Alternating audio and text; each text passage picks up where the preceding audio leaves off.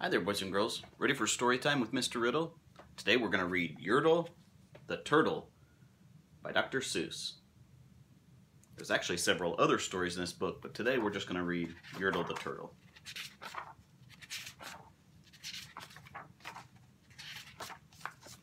Lots of introductory pages. On a faraway island of Salamasond, Yertle the Turtle was king of the pond. A nice little pond. It was clean, it was neat, the water was warm, and there was plenty to eat. The turtles had everything turtles might need, and they were all happy, quite happy indeed.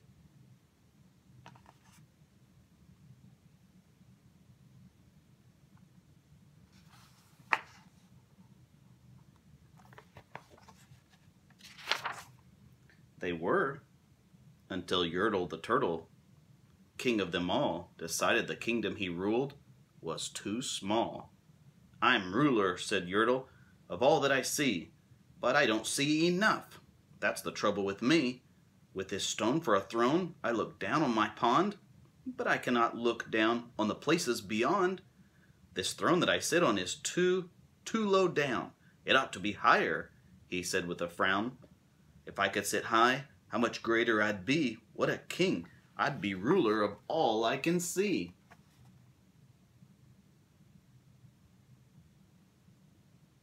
He doesn't look very happy, does he?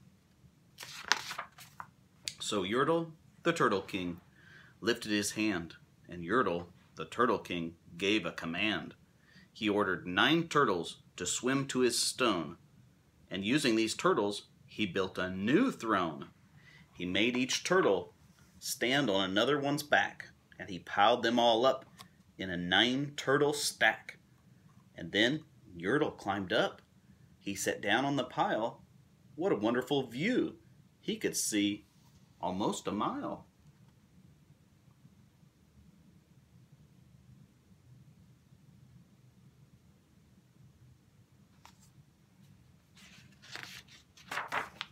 "All mine!" Yertle cried. "Oh, the things I now rule! I am king of a cow, and I am king of a mule. I am king of a house, and what's more, beyond that, I am king of a blueberry bush, and a cat. I'm Yertle the Turtle, oh marvelous me, for I am ruler of all that I see."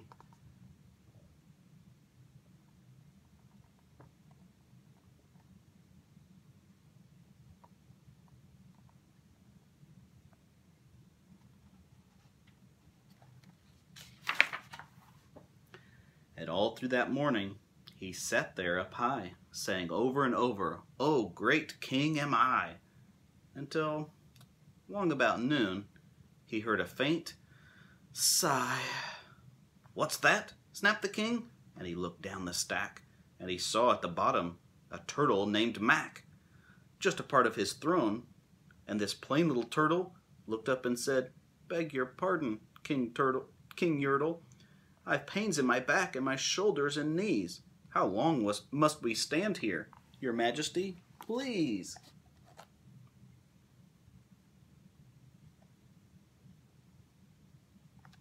He's all the way at the bottom and everybody's standing on top of him all morning long. "Silence!" the king of the turtles barked back. "I am king, and you're only a turtle named Mac. You stay in your place while I sit here and rule. I am king of a cow, and I am king of a mule. I am king of a house and a bush and a cat. But that isn't all. I'll do better than that. My throne shall be higher," his royal voice thundered. "So pile up more turtles. I want about 200. He wants more turtles. Excuse me. "Turtles! More turtles!" he bellowed and brayed. And the turtles way down in the pond were afraid. They trembled, they shook, but they came, they obeyed. From all over the pond they came swimming by dozens, whole families of turtles, with uncles and cousins. All of them stepped on the head of poor Mac, and one after another they climbed up the stack.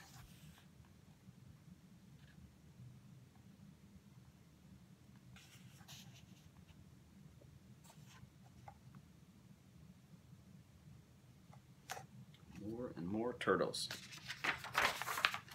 Then Yertle the Turtle was perched up so high he could see 40 miles from his throne in the sky. "Hooray!" shouted Yertle. "I am king of the trees. I am king of the birds. I am king of the bees.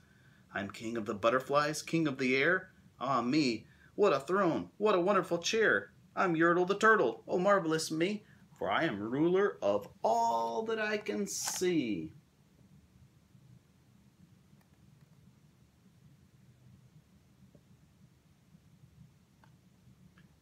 Being way up high lets you see a long ways.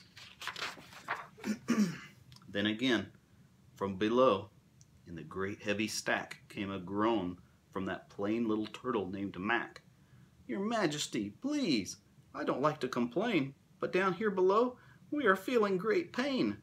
I know up on top you are seeing great sights, but down at the bottom we too should have rights. We turtles can't stand it. Our shells will all crack. Besides, we need food. We are starving," groaned Mac.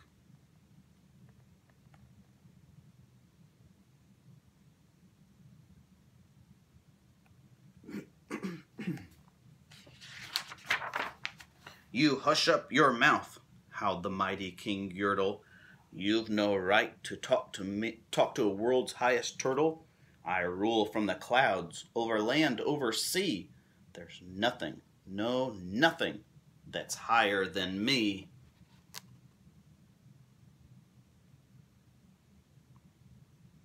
He's being quite rude, not polite at all. But while he was shouting, he saw with surprise that the moon of the evening was starting to rise up over his head in the darkening skies. "What's that?" snorted Yertle. "Say, what is that thing that dares to be higher than Yertle the King? I shall not allow it. I'll go higher still. I'll build my throne higher. I can and I will. I'll call even more turtles. I'll stack 'em to heaven. Need about 5,607.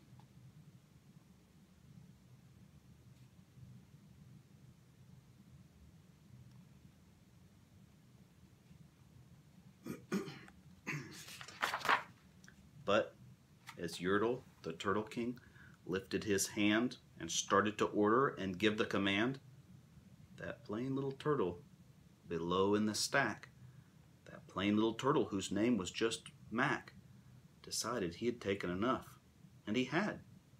And that plain little lad got a little bit mad, and that plain little Mac did a plain little thing.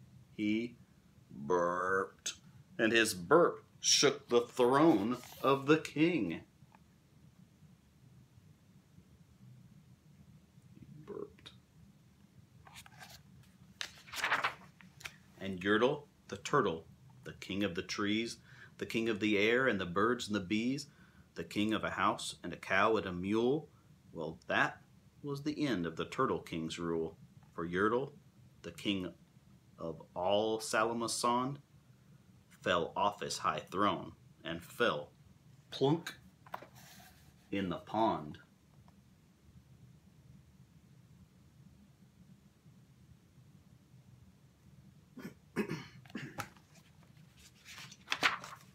And today, the great Yertle, that marvelous he, is king of the mud. That is all he can see. And the turtles, of course, all the turtles are free, as turtles and maybe all creatures should be.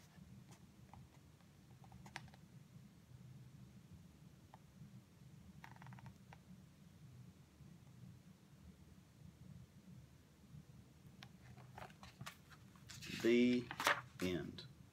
Remember how I said there's other stories in this book? There's also a story called Gertrude McFuzz and the Big Brag. We'll read those tomorrow. Thanks for tuning in. See you tomorrow. Bye-bye.